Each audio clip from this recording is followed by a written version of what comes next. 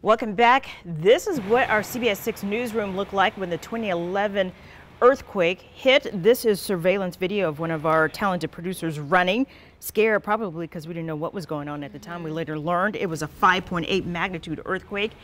2 years today. Can you believe it? 2 years. Yeah, and we're still getting shaken. People, even as of this month, we've had some aftershocks. And I think I may know the answer to this, but how likely is it that we could see another 5.8 or greater earthquake strike again? Not likely in our lifetime. Okay, now maybe our grandkids or their kids, they may see something similar in the future. And let me explain. Behind us is the Central Virginia Seismic Zone. So I've highlighted the area, and the bullseye, as you can see, impacts Louisa County, at least where we've seen the focus of most of our aftershocks. There was one major earthquake, as Reba mentioned, and there have literally been hundreds of aftershocks, many of which were what we call micro earthquakes.